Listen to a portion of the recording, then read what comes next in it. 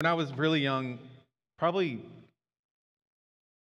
I don't know how old I was, fifth grade, fourth grade, I started to realize that I was attracted to the same sex, which is a very strange phenomenon to happen.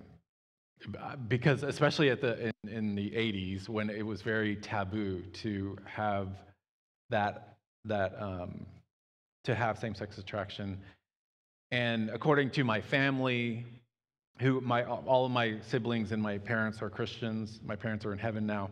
But according to my family, according to the culture around me, and according to the church, homosexuality was very much taboo and forbidden and sinful. So it was this very deep struggle in my soul, because on the outside I was very social in school. I went steady with girls. In high school, I had three relationships with girls. But all the while, it wasn't real. I knew it wasn't real, and it was just more of a social thing for me. And then things, and it's that having this same sex attraction thing is like, it's a strange phenomenon, because it's like schizophrenia, because I had to like be a certain way with all of my classmates and friends, and then on the inside though I was, had this deep dark secret, and I couldn't really talk about it or do anything about it. So until in high school, when I was a junior in high school, I went to an all boys Jesuit school, and I met a sophomore, and we immediately became best friends. And we didn't talk about it at first, but I knew he was same-sex attracted. I could just tell, and he could tell that I was. So a few months into our friendship, we came out to each other.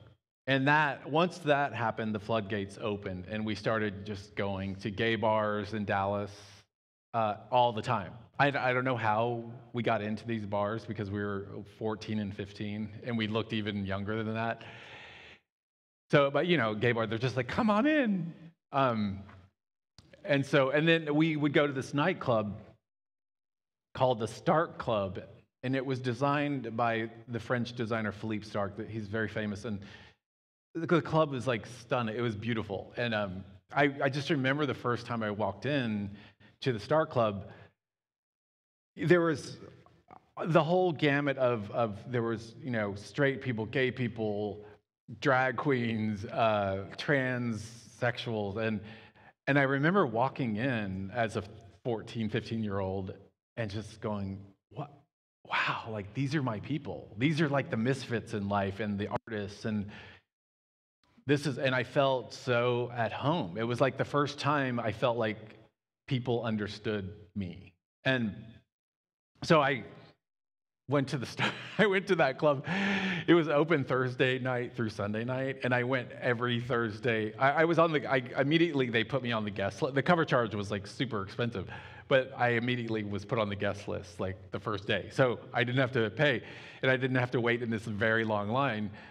And I would go every night that it was open. My friend and I would go, and I would stay out till 5 a.m. And my parents had no clue. I was the youngest of 8 kids, so by the time they got to me, they were completely checked out, and for better, for worse. And I was making straight A's in high school, so they didn't really notice that I was out all night. And the same thing. So it was nice. It was in high school. It was nice to have a confidant, like a best friend I could talk about these things with, that we could share this together. And the same thing happened when I went away to college. The first day of college, I met this guy, and we ended up becoming best friends. Same thing. Like, he was dealing with same-sex attraction. I was dealing with it. We weren't out because I thought this is just kind of a phase I'm going through, and eventually I'll get married to a woman and have a family. But for now, like, this is what I want. And it wasn't my identity yet. it didn't become my identity till later, which we'll talk about. But so it was nice again in college to have a friend who we could talk about this stuff in secret, and nobody really knew. And but then after college, my best friend and I, we were having kind of like a life crisis about what are we going to do with our lives, because there were just too many options. And so we both applied to grad schools and law school, and I was enrolled in law school, but I didn't really want to go. My dad was a lawyer, but I didn't want to go because I was like, I don't want to be a lawyer. That sounds like a terrible career. And so my best friend said, let's move to Tokyo for a year and just kind of figure things out. And I'm like, okay. So we moved to Japan, and that was kind of an incredible experience. And I loved living in Tokyo. And about 8 months into my time in Tokyo, my roommate's friend from Texas came to visit him. And he stayed with us in our tiny Tokyo apartment for 5 days. And by the end of 5 days, much to my surprise, because it really came out of nowhere, like I just realized on the fourth day, I was like, I'm in love with this guy. And it was the first time I had experienced that kind of strong romantic emotion. And he and I got into a relationship for 2 years. And so that was when homosexuality became my identity. That's when I was like, okay, this is who I am for sure. And this will be who I am for the rest of my life. And I was thrilled about it. Like I was just like shouting it from the rooftops, like I'm gay. And while I was in Japan, my sister had written me a letter asking if I was gay because she had her suspicions for a while. And I wrote her back this long epistle, the epistle to Rachel. And I told her, I explained everything about what it means to be gay and kind of like all the different aspects of it. And at the end, I said, P.S., don't tell mom and dad, I'll tell them when I get home. But of course, like she got my letter and immediately ran to my entire family and told them. Thank you, Rachel. So, and then, so I was actually happy about that because she did the heavy lifting for me. I didn't have to have the awkward moment with my parents, like, Mom, Dad, have a seat. I need to tell you something. So when I got back from Tokyo, they already knew. And the first night I got back, I walked into the kitchen, and my mother and I were very, very close. Surprise. And I walked into the kitchen, and she started crying. And I knew why she was crying. And so I was like, Mom, what's wrong? And she said, well, I heard you're a homosexual. And she was terrified because at that time, this was 1992, at that time, AIDS was like a death sentence. And she was terrified, I was terrified. I mean, it was a scary time. And I just tried to allay her fears, and I was like, Mom, it's not a big deal. Don't worry about me. This is just who I am. And then that was the last we spoke of it. My mother was a very strong Christian, and my father. And that's the last we spoke of it. And we'll get to what happened later. But the next day, my dad came up to me and he said, "Hey, Beck, I heard you're homosexual." And my dad was like a man's man. I mean, this was like, so. Thankfully, he had 5 other sons, that played sports and stuff. But so I didn't have that pressure. But my dad said, is there anything I did wrong as a father? Are you angry at me for, X, Y, and Z? And I was like, no, Dad, it's not your fault. This is just who I am. And it turns out it kind of was his fault, but distant father, overbearing mother. And so that was it. And my parents, they were they were so lovely about it. I mean, I had no idea what their reaction was going to be, but they were super loving towards me. And they didn't have a meltdown or, kick me out of the house or whatever. Um, and so I decided to not go to law school, much to the chagrin of my father. And 2 weeks before law school started, I said, Dad, I'm moving to LA. And he was like, huh? He was so confused by it. But I mean, at that point, he was just like, whatever. So I loaded up my truck and moved to Beverly Hills, that is. Swimming pools, movie stars. And so some people get that and some people don't. But so I moved to LA and it was great. I mean, when I got to LA, I had this built-in group of friends because a few of my closest friends from high school went to Brown University in Princeton, and one went to Harvard. And so for all of their friends from school moved out to LA who wanted to be in show business, basically. So when I got to LA, I had this whole group of friends, and they were smart, ambitious, very funny. And there were women, men, straight people, gay people. It was a whole mix of people. And it was, I mean, they were such a fun crowd. They run Hollywood today. So like whatever movies or TV you see, those are my friends who produce or create or act in those things. And so we all wanted the same things. By the way, none of my friends, like, we never mentioned God. God was, it was just implicit, it was tacitly understood that God didn't exist. Like we didn't even have to say the word God. So we never once spoke about God. We never once spoke about what happens to you when you die. Like, it was just assumed. Like, we were materialists. Like, we just believed we're here and then we die and that's it.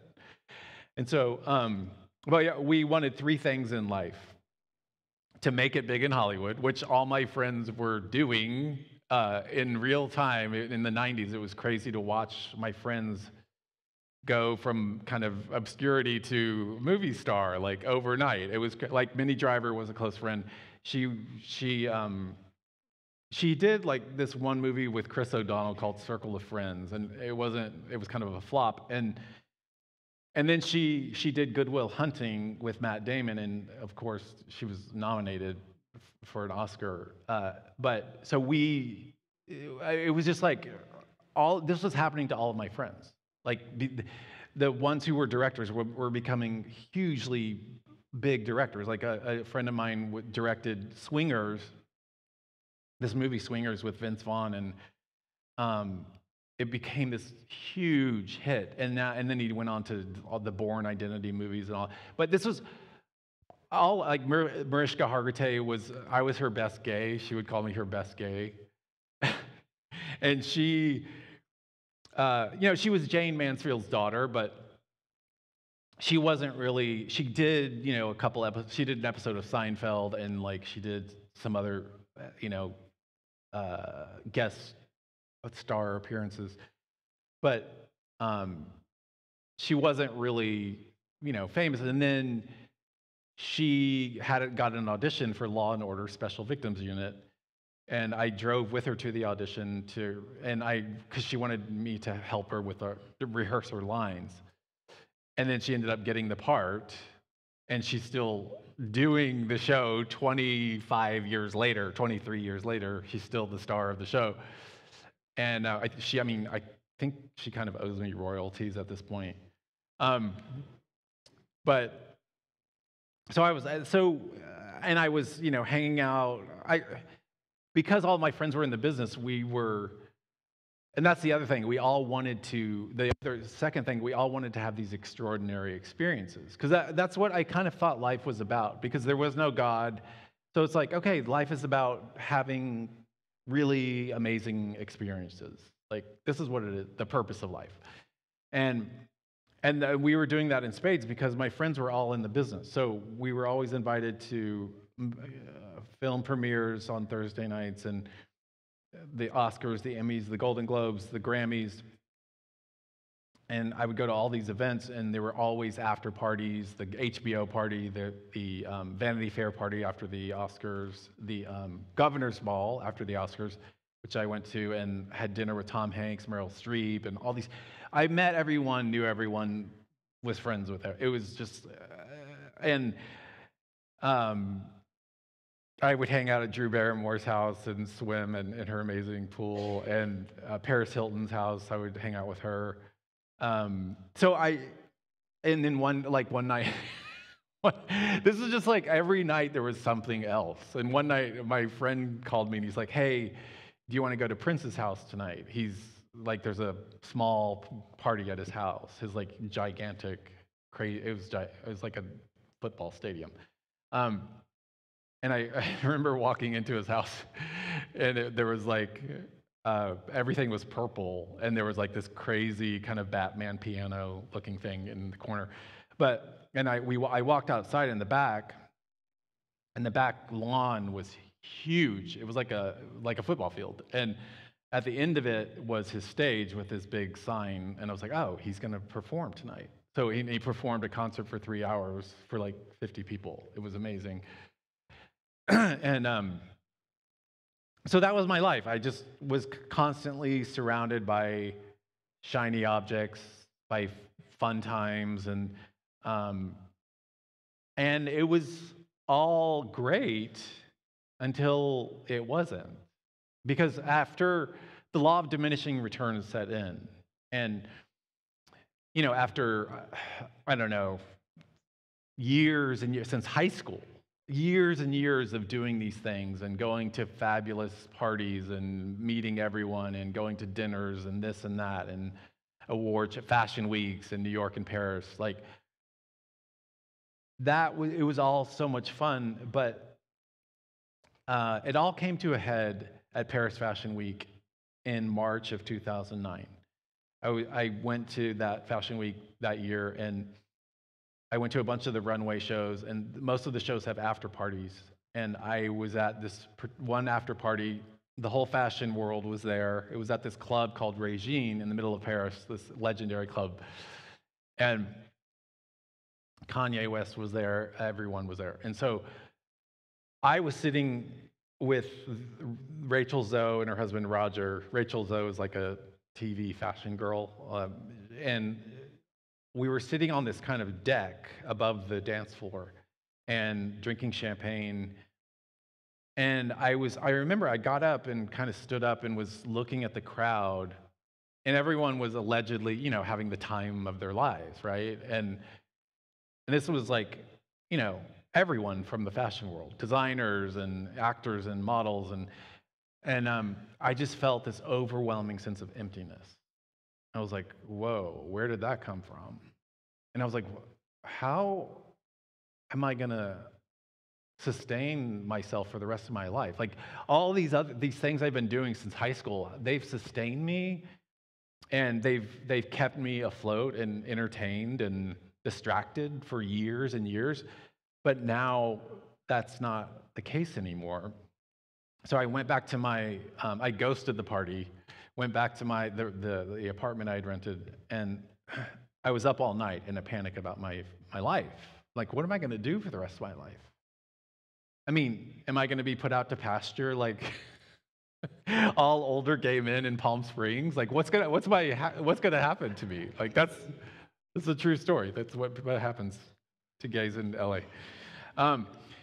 So a couple days later, I fly back to LA. I get busy with work. At that point, I was a production designer in Hollywood, in the fashion world. And I get back to work, and when you're in production, it just takes over your life. Like you can't think about anything else. So I kind of forgot about that night a little bit in Paris, but cut to 6 months later, or before I get to that. So I wanted to know the meaning of life. I mean, everyone does. But God was never an option for me because I was gay. So I was like, well, that's not an option. God doesn't exist for me. And so I looked for meaning in several places, but a couple of them. First was I would go to plays all the time, to the theater all the time in New York and London. I would go to really, really serious plays. I didn't like comedies or musicals, but I went to serious plays by like Tom Stoppard, Eugene O'Neill, Harold Pinter, Tony Kushner, Tony Kushner wrote Angels in America, and the subtitle of the play is A Gay Fantasia with Political Themes. And it's a 6-hour play. And I saw the first 3 hours in London and the second 3 hours on Broadway. And I mean, the play, like at the time I saw the play, I was like, oh, this is so deep, it's amazing. And now it's like, I look at it now and I'm like, it's total gibberish, like it's meaningless. So don't watch Angels in America. But I would always leave the theater frustrated because I always thought, well, these guys are so smart, these playwrights. Surely they have surely they have some sort of insight into the meaning of life, but they didn't. And I would leave like the play would come so close to truth or something resembling truth, but then it would just kind of evaporate, and I would leave frustrated all the time. The other thing art was my religion, sort of, and so I loved anytime I was in New York, London, Paris. I would just spend the entire day going to museums every day. I was an art junkie, and one time I was very obsessed. I was obsessed with contemporary art, especially, and one time I was at the Centre Pompidou in Paris, the contemporary art museum there, and there was an exhibition by Yves Klein, and it was 5 empty galleries within the museum, and it was just hardwood floors with white painted walls. And I was like, this is brilliant. Oh my gosh, it's genius, like negative space. Like, so like I loved art, and that sort of kind of, gave me a jolt of kind of meaning for a momentary, just for a moment. But neither of those things really ultimately, obviously, satisfied. So anyway, I get back to LA. 6 months later, I'm at a coffee shop.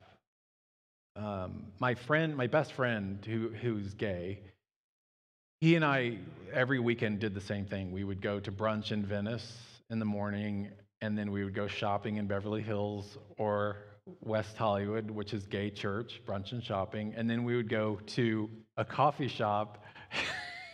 It's true. And then we'd go to this coffee shop on the east side of LA called Intelligentsia, and we would hang out because we had a ton of friends in that area, and so we would see people, and it was fun. It was like beautiful weather all the time. And that particular Sunday we were there, we were chatting and drinking our cappuccinos, just casually minding our own business, and then we look over, and there's a table next to us with 5 young people and 5 physical Bibles on the table. And we were shocked. I had never seen a Bible in public in LA. My friend was culturally Jewish, and it was crazy to see, especially in this part of town, because it was in Silver Lake, which is very progressive. It's extremely progressive. So to see Bibles, it was just like, what in the world? And so my friend loved to sort of stir up trouble, and he's like, ask them what they're doing. And I was like, no. And anyway, he convinced me to, and I finally turned to them, and it's like a Christian's fantasy come true when a gay atheist says, hey, are you guys Christians? What's the gospel? That's literally what I said to them. I mean, how easy does it get? So they were very knowledgeable, and they told me what they believed and what the gospel was, and they said they were evangelical Christians, and they went to a church in Hollywood on Sunset. And of course I get to the question, the $64,000 question. I said, well, what does your church believe about homosexuality? And they said, well, we believe it's a sin. And I wasn't surprised by their response. I expected that. I was surprised by my reaction because like a year before that, 10 years before that, I would have just said, well, you guys are crazy, and it was nice talking to you, but I'm leaving now. But because of that night in Paris 6 months before, I was open to hearing something else. And I had this flash of this kind of like, what if God does exist? I mean, there is a slim chance he does. And because by that time I was a full atheist, I thought the Bible, all of my friends did. I thought the Bible was an ancient myth like any other ancient myth. And I said, what if God does exist? What if homosexual behavior is a sin? And what if I've built my life on a false foundation and I don't know it? And so they invited me to their church the following Sunday, and I was like, I don't know. This is weird. Just give me the address and I'll think about it. So I had a whole week to think it through. And it was very risky because if any of my friends, besides the one I was with that day, if any of my other friends knew that I was going to an evangelical church, they would have thought I was crazy because evangelicals were the enemy. They were just the absolute enemy. They were like somewhere to the right of Attila the Hun, you know? And so I thought about it the whole week, and I was like, should I do this? And I don't know. But the following Sunday rolled around, and I woke up, and I just was like, I guess I'm gonna. It felt like I was in a self-driving Tesla. It was like I had no. It was like the car just drove me to this auditorium where the church meets, in a high school auditorium. And so I get there, and I remember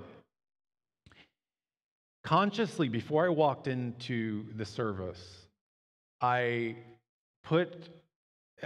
my mind, I put homosexuality in this imaginary white box, and I just put it on the shelf, like an imaginary shelf. And I was like, I'm just going to go in with an open mind. And when I got there, this woman was one of the greeters, and she said, "Hi, welcome, we love you." And I was like, huh? What are you talking about? And so that kind of threw me off a little bit. And then I walked in, I heard the Christian worship band playing, and I was like, oh, Christian music, I forgot that existed. Ooh, weird. And I was like, no, it's actually beautiful. It's nice. And so I sat down on the fourth row on the aisle by myself, and the pastor comes out and he starts preaching on Romans chapter 7. And it was while he was preaching for an hour, this strangest thing starts happening to me. Every word he's saying, every sentence he's saying is resonating as truth in my mind and my heart, and I don't know why. And I'm like, what is he? And I was literally on the edge of my seat, like riveted to the sermon. And I'm like, what is he saying? Like, this is crazy. And I didn't want him to stop. After an hour of preaching, I was like, just keep talking. Like, this is amazing. And it was the first time in my life that I truly heard and understood the gospel. And I was like, this is good news. This is crazy. And so after he finished the sermon, he said, there's people on the side of the auditorium if you want prayer for anything. And then there's another 30 minutes of worship time, worship music. And so reluctantly, I walked over to the side of the church, and I went up to this guy, and I said, hi, I don't know what I believe, but I'm here. And he said, okay, let me pray for you. And he laid hands on me when that was still legal in California, and he prayed for me, and I was like, why does this random straight dude care about me so much? Because his prayer was so full of love and care, and I was just like, wow. And it was so powerful, and I thanked him, went back to my seat, and there was another 25 minutes of worship music. Everyone else is standing singing. I sat down because I was just like so freaked out by the sermon, the music, the prayer. And as soon as I sit down, the Holy Spirit just goes, and it was like a road to Damascus like moment. And in my mind, God said, it was just like as clear, it was like as real as this. pulpit. God said, I'm God. Jesus is my son. Heaven is real. Hell is real. The Bible's true. Welcome to my kingdom. And I was like, whoa! And it was like Isaiah in the temple when he sees the holiness of God and just falls apart. I just started bawling. Like, I never cried that hard in my life since I was an infant, which made sense because I was just born again. So I was a new infant in Christ. And I was doubled over just bawling and bawling. And I was crying over the conviction of sin, but also the joy of meeting Jesus Christ and finally knowing the meaning of life. Like it was like the curtains parted and I could finally see the meaning, the truth, the reality. It was like Plato's cave, and this is a little, I'm diverging, but in Plato's cave, the allegory of Plato's cave, there are these people that are chained to, since childhood, they're chained to this bench, basically, and they can't move their heads. And they're in a cave, and behind them is a fire, and there's also a wall behind them. And there are people who are kind of like puppeteers who are casting shadows on the wall of like animals or whatever, vases. So people, these prisoners in Plato's cave, all they can see their entire lives, all they see are shadows on the wall. And so they believe that's what reality is. That they think that's what reality is. Until one of the prisoners breaks free, climbs out of the cave and onto, the earth and sees that there's trees and that there's people and that there's colors and he's like completely, and he's completely blown away by it, and he goes back to the cave to tell the other prisoners, you guys, they're like, that's not reality. The shadows aren't reality. Reality's up in, above earth. And that's what, and they try to kill him because, and this is just like what it's like to be a Christian. It's like, that's what it was like for me. It's like coming out of Plato's cave into reality. Like I thought the shadows were reality my whole life. But then once Jesus revealed himself to me, I knew that, no, this is reality. And it's funny because my church is called Reality LA. Anyway, that was just a side note on Plato's cave. So I'm just going to, and then, so after the service, after I cried for 25 minutes, doubled over, heaving, I get home after the service, and it happens again. I try to take a nap because I'm just so freaked out by all this stuff that happened. And I get in my bed, and as soon as I get in my bed, God's like, let me show you some more of my glory. And I was like, whoa! And I just burst into tears, and I jumped out of my bed in the middle of my bedroom, and I said, God, you have my whole life. I'm yours. I'm done. That's it. And I knew, in that moment, I knew that homosexual behavior was a sin. I knew it was wrong. I knew that dating guys was no longer a part of my future, but I didn't care because I just met Jesus, and I'm like, I'm going with that guy. Good riddance to that old life. And that was September 20th, 2009, and I've never looked back. Praise the Lord. Yes.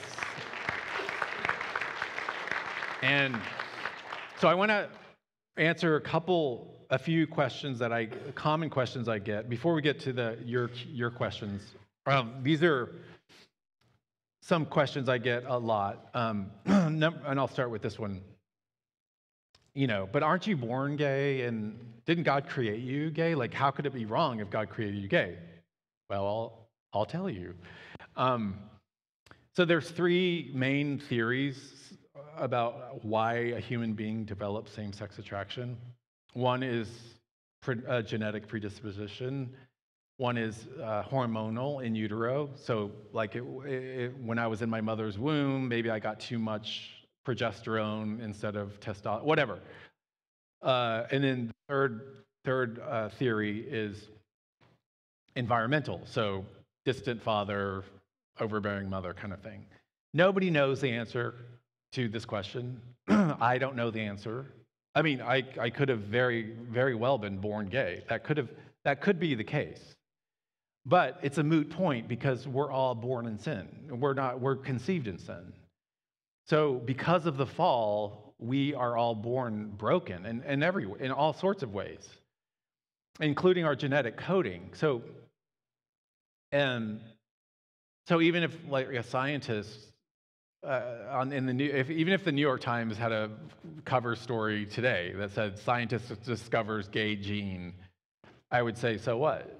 Like, our genetic coding is corrupted by by the fall and by sin, and so sorry, but we're all every human being is born with sinful innate impulses, but that doesn't mean we act on those impulses. And so that it's a moot point whether God did not create me gay. He did not create you gay. This is a result of the fall and the corruption of the fall. And secondly, can you be gay and Christian? Well, this has kind of become a big deal in evangelical churches, even in our society. Oh, yeah, and there's gay churches, which doesn't make any sense to me, because a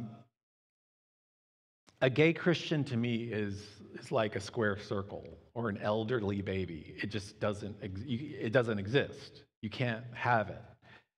And I just want to read 1 John really quick. He says, "Whoever makes a practice of sinning is of the devil, for the devil has been sinning from the beginning. No one who abides in Christ keeps on sinning. No one who keeps on sinning has either seen him or known him. No one born of God makes a practice of sinning, for God's seed abides in him, and he cannot keep on sinning because he has been born of God." So that's the problem with this particular sin, is that it's become such a powerful identity in our culture. It's gone from a behavior 60 years ago, 50 years ago, to an identity. It's gone from a sin to a sacrament. And there's very specific reasons why that's happened, which we don't have time to get into, maybe in the question and answer. But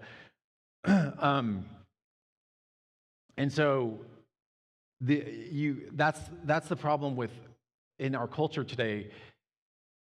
Homosexuality is not only seen as good, but even righteous and even holy. And so if you believe that and you're just engaged in homosexual behavior for the rest of your life, or you get married to a man or whatever, then you have no chance of repenting of that. And without repentance, there's no salvation. So you can't, basically, the bottom line is you can't be a gay Christian. Now, this is happening in our churches now, where this is kind of infiltrating the church now, that it's called Side B Christianity. And I don't know if you've heard of this, but it's basically it's genuine Christians who are, ex-gay, whatever you want to call it. Genuine Christians, but they still call themselves gay Christians or queer Christians, which makes no sense to me because that's my old man. I'm a new creation in Christ. Why would I drag some corpse around with me and identify as a gay Christian? Plus, it's like putting the profane and the sacred together, gay Christian. And so this is spreading throughout evangelical churches, like this idea of being a sexual. The movement is called Revoice, and they also consider themselves sexual minorities. There's no such thing as a sexual minority. There's only sexual sin. Like, that's it. There's no, and so just beware of that whole movement. And the last, well, let's see. A lot of people, when I got saved, a friend of mine, a really close friend of mine, this woman, she asked me, we were having this conversation. I was telling her about the whole thing, and she was like, well, isn't it unfair, Becket, that you have to be single for the rest of your life, and you can't have a partner? Like, you can't have a boyfriend, or isn't that unfair? And I'm like, no. First of all, I'm not alone. I have a relationship with the King of the universe, and it's the best relationship I've ever been in. He'll never leave or forsake me, unlike my ex-boyfriends who, my 5 ex-boyfriends who all did. And so I've never once felt like my life's unfair or I've been cheated out of something. I feel the opposite. I feel like the luckiest guy in the world, that I get to be in the kingdom of God and have eternal life, which is, kind of a big deal. And so what's unfair is Jesus had to be tortured, beaten, and crucified for my sins. That's unfair. So life is not unfair. And let's see, we have 58 seconds. But yeah, let's go into, I just want to read one verse from 2 Timothy, where is it? And this, this is what's happening. Paul says, for the time is coming when people will not endure sound teaching, but having itching ears, they will accumulate for themselves teachers to suit their own passions and will turn away from listening to the truth and wander off into myths. So that's what's happening in the church right now. And it's just bizarre to me because, we could do a whole another talk on what the Bible says about homosexuality, but the Bible couldn't be clearer. And so yeah. But I have I have a couple episodes about that on my show, so you can go watch it. So let me just pray. God, thank you so much for this time. Thank you for your mercy on us, Lord. Thank you for your salvation, your grace. We ask for more of it, Lord. We ask for more of your Spirit. And I pray for anyone here, God, who's struggling with this, who's going through this in their families or whatever, God, I pray that you would just give them so much grace to handle this. And if someone is struggling with this same-sex attraction, I pray, Lord, that you would help them, God, and help them to see, Jesus, that you are worth everything. Like the pearl of great price. You're worth everything, Jesus. And so I just pray that you would make that so clear to them, that this life is a mist, it's a vapor, it's fleeting, it's over in a second, and eternity is very long. So thank you, Lord, for this time, and we bless you and we love you in Jesus' name. Amen. Amen. Thank you so much, Becket. He's going to join me here on the stage for a Q&A. The phone number is on the screen. If you have a question for him, please text that number. It'll be sent to me, and then we will discuss it. And then, are we close enough? I know you mentioned that earlier, Angelo. Great. Okay, let's get right to it. You mentioned your dad a few times at the beginning there, and you made a comment about it was his fault. Could you maybe explain that a little more? You mentioned demonstrative mom, distant dad. What does that mean, and how's that relationship now with? Well, I know they've passed away, but how was it when you were saved? And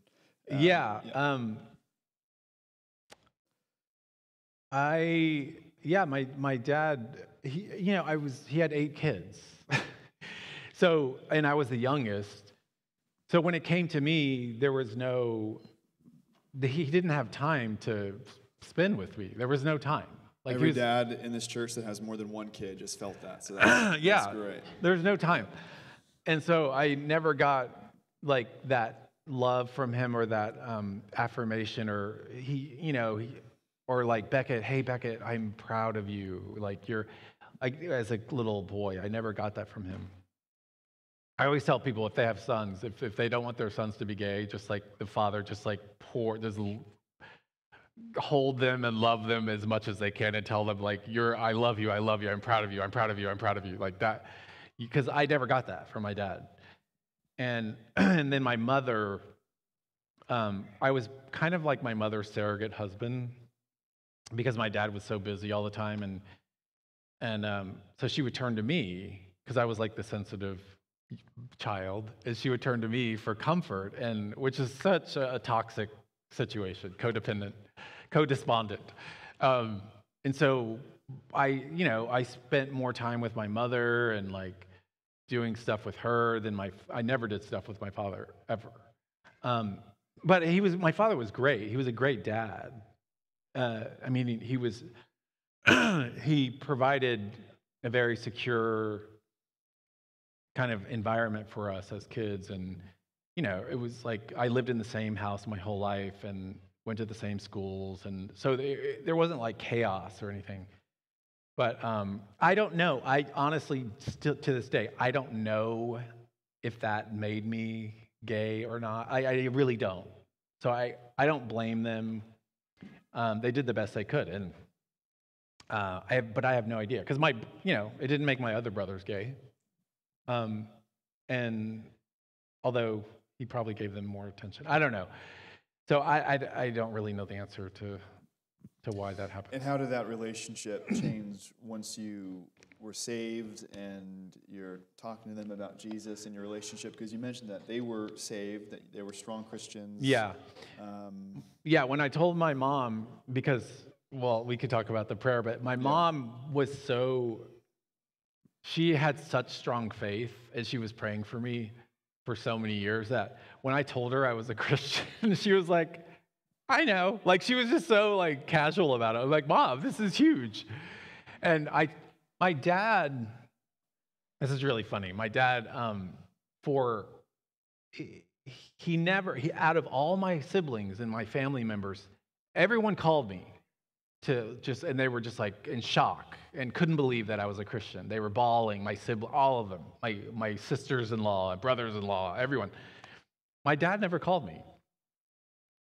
And it was a weird thing. And it was like, I found out later that he was worried it was going to be like parable of the sower. He was worried it was going to be snatched away or something. And finally, after, 8 months, I was in Dallas. And it was kind of this brilliant God moment where God set it up that my dad and I were in his house, just the two of us alone. And we were just talking, and I said, Dad, how are you doing? And he's like, oh, I'm falling down in the court. My dad was like 80 years old and still practicing law and like falling down in the courthouse. I mean, and I'm like, and he started saying, complaining about this thing and like my back hurts and this, I'm having a problem with this, and I said, well, let me pray for you. Because I was on the prayer team at my church for years, and so I was so just accustomed, or not for years, because I was on the prayer team, but praying for someone was just totally natural for me at that point. And I had never prayed for my dad, like in my life, and I just said, Dad, let me pray for you. And I laid hands on my dad, and I prayed for him just like I would pray for anyone. And after I finished praying for him, he turned around and looked at me, and he's like, Beck, you have the Holy Spirit. I'm like, I know, Dad. I've been trying to tell you that. So yeah, he was so happy for me. He was like, I'm so happy for you. How do you engage, how does a conservative, evangelical, biblical Christian engage the gay community?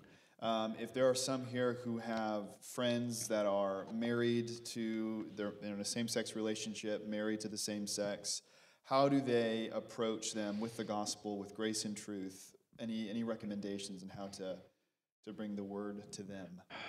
It's becoming more and more difficult given the culture we're in, because as soon as you say anything about Christianity, I mean, they're just like the door closes. But uh, I think, I think a lot. I used to do this when I was working on the set of photo shoots.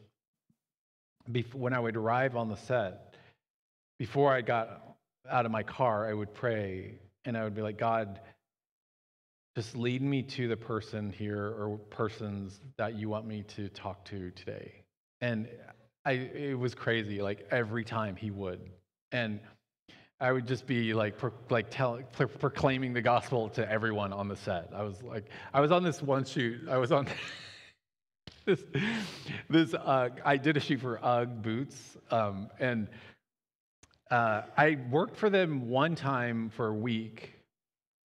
It was a week-long shoot, and so after a few days, the agency director, the director of the agency who hired me for the shoot, she was Jewish, and she said, because my assistants they went to my church, so we were all Christians, and we were just talking about God the whole time, and she said, "Is everyone here religious or something?" And I'm like, "Yeah, well, we're Christians," and she was so fascinated by that, and then on the next shoot, like months later, we did another UGG shoot, and we were in Malibu shooting at this house on the beach, and she said, "Oh, we got to get this shot. The light is going down. Like this is like it would be a sin not to get this shot." She said, and she said, "Oh, Becket, you know all about sin, don't you?" And I said, "Actually, I do." And the entire set, all the people on the set turned and looked at me, and it was like silent. And I said, "Right now, all of you are dead in your trespasses and sins, but I'm alive in Christ." And they were like, "What?" And I told them, kind of the gospel really quickly, and then the head of UGG, or the client from UGG, she was hilarious. She just was like, "I'm gonna go get some coffee," but the crazy part about that is they kept hiring me over and over after that. Like I thought this is the last free time. UGG boots for the rest of your I life. did get free UGG boots all the time. Yeah.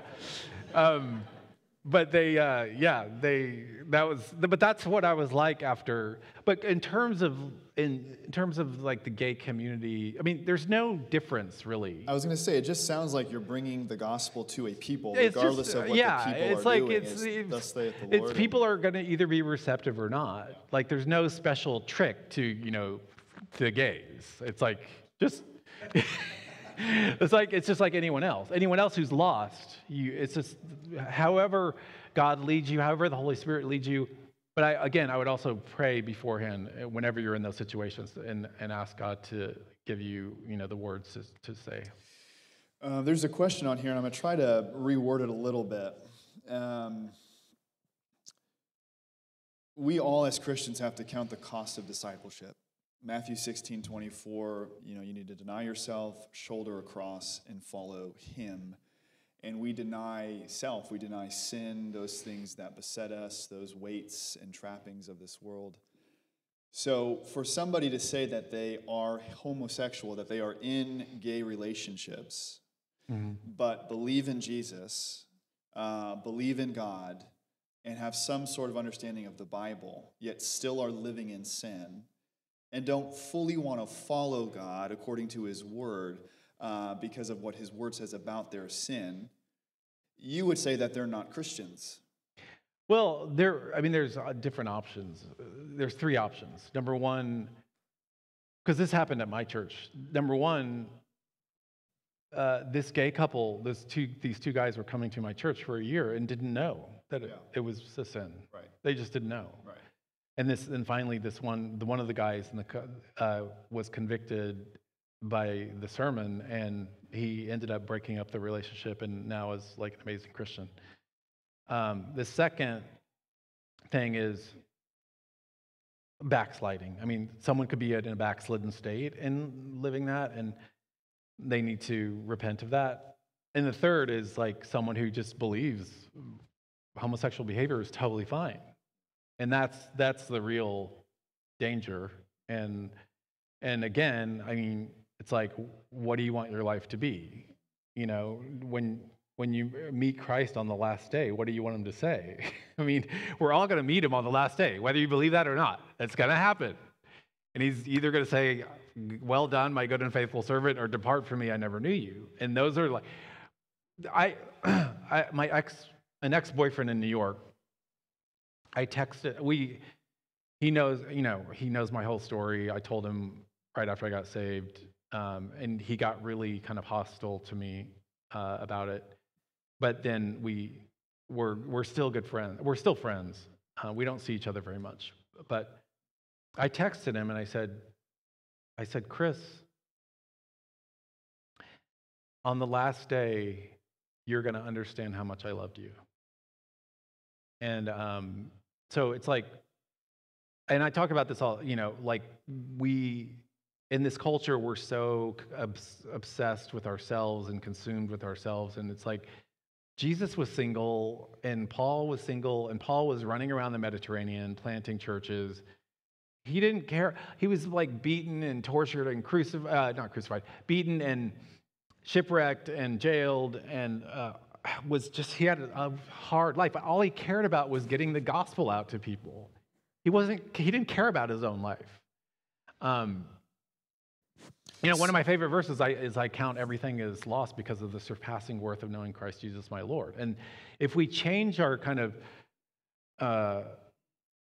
mindset to, instead of looking inward and saying, woe is me, like my life's hard, and focus outward and say, how can I help with the Great Commission, and how can I share the gospel with people? How can I help people not be in eternal torment? Like that should be the mindset and the way we focus, the way we see this. What would you say to somebody who is gay, who is not, they are practicing homosexuality, understands that it's sin, understands what Christ has done, may even have an understanding of the gospel to them, but the cost of discipleship is just too much for them to bear, specifically because they're going to have to let go of what they believe is a true part of themselves. I don't want to be a celibate. I'm attracted to the same sex, and I want to be with the same sex, and Christ is having me deny that. How in the world could I do that? I don't want to be lonely. What would you say to that person who may even be here now that just the cost of discipleship is just too heavy, and it's just not worth it, especially as a man who's looking back at his life and decades of that life, and who can truly say it's not worth it? Yeah, I mean, Jesus says this in the Gospels. He says, count the cost. If you want to be my disciple, count the cost. Don't start building a building and not finish it because you'll be laughed at, and because it is costly.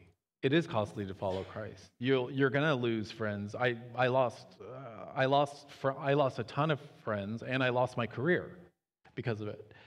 And however, I don't want to diminish that it is hard. It's hard, especially this particular sin, because unlike other sins like gossip or whatever, unlike other sins, this sin feels like such a core part of who you are. And it's really, and sexuality is such a powerful emotion. It's probably the most powerful human emotion. So it's really hard to give that up. But Christ is infinitely worth it. I mean, he's so worth it. He just is. And following Jesus is better than everything else in this world, pales in comparison to following Christ. Everything else in this world is just like junk compared to him. So, yeah. Becket, in your book, and then you said a little bit this morning, when you went to Reality LA, and Tim Chaddock was preaching there, and he's preaching through Romans 7. I wonder if after that, after your conversion, and now you're walking into discipleship, baptism, and so on, I don't, correct me if I'm wrong, but I don't think they had some sort of special ministry No. to those coming out of the homosexual lifestyle, now being a Christian. Yeah. So if that's true, and it is, how then did the church love you well, disciple you well, as being now a redeemed man who was gay? How did they do that without having you need to come on Tuesday nights at 2 o'clock to our, anyway. Yeah.